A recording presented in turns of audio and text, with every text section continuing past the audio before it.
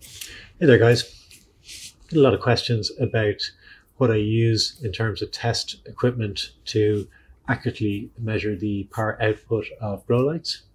And the sensor that I've been using to date is a PAR or quantum sensor by Apogee.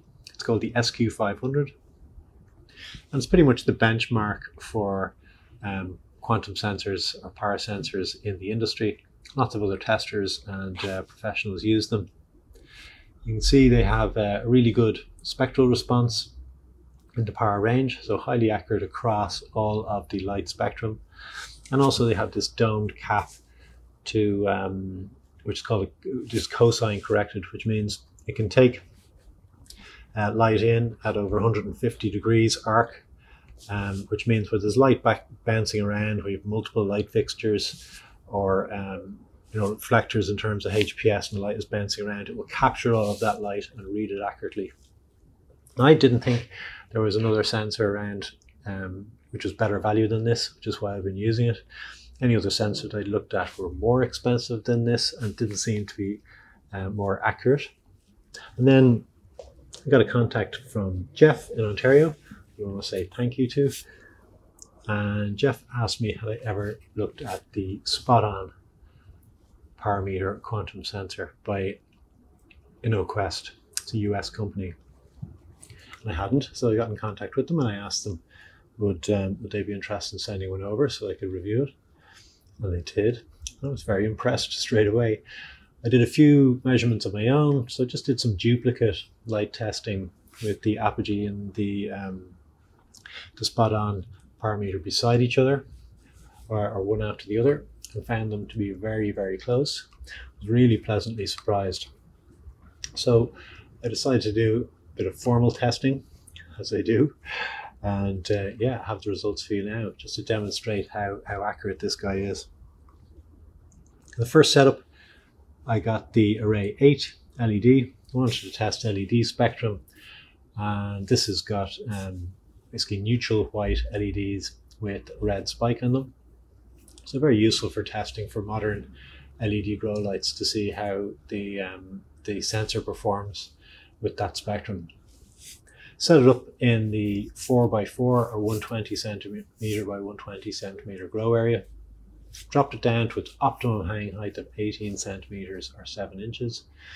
And I first took a range of measurements, so in a grid of 8x8, 64 measurements in total with the Apogee SQ500 quantum sensor.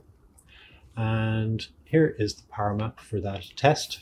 And you can see the average PAR with the 64 readings was 892 micromoles with an efficiency of 2.36 micromoles per watt.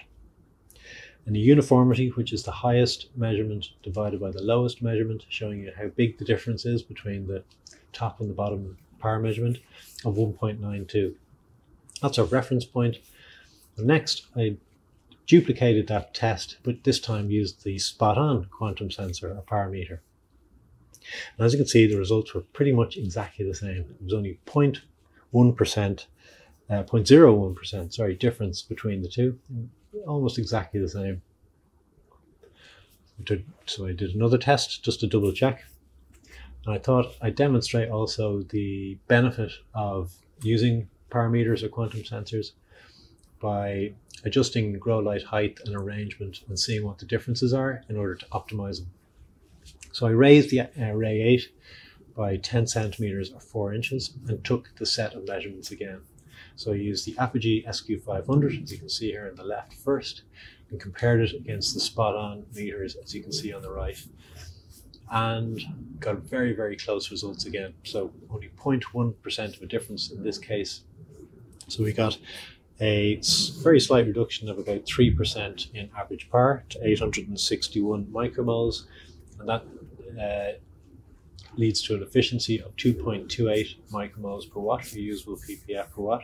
Just a very small drop in total light reaching the plant canopy, but an increase in uniformity from 1.92 previously to 1.51. So getting more even distribution of the light for a very small drop in total light reaching the plant canopy. I wanted also to check HID, because I know a lot of you guys are still growing with HID. I thought it'd be a good reference point. So I got the 600 watt digital HPS out with a Adjust-A-Wings medium size reflector. Again, dropped it into the 4x4 or 120 by 120 centimeter test area, down to its optimum hanging height, which I found to be 49 centimeters or 19 inches.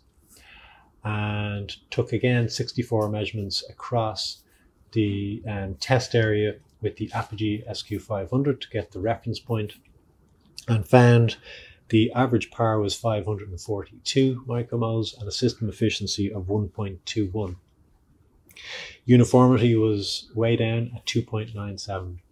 So really interesting, first of all, just to compare with the LED and the HPS. Less wattages, much less wattage in the LED, but delivering about 40% more PAR to the grow area. Nearly double the system efficiency and nearly half the uniformity, or twice better. So nice result there. Then tested it again with the SpotOn PAR meter to compare it against the Apogee SQ500, and found once again them to be very, very close, only 2.5% difference in the results. So really impressive consistency there with the SpotOn PAR meter. So impressed was I got back in touch with them and asked could I sell them, and I have them now on the website. They're extremely reliable, robust and accurate, as I said, so I'm really happy to support them and recommend them to you guys. And link in the description below if you'd like to pick one up. And yeah, it's the sensor that I will be using from now on.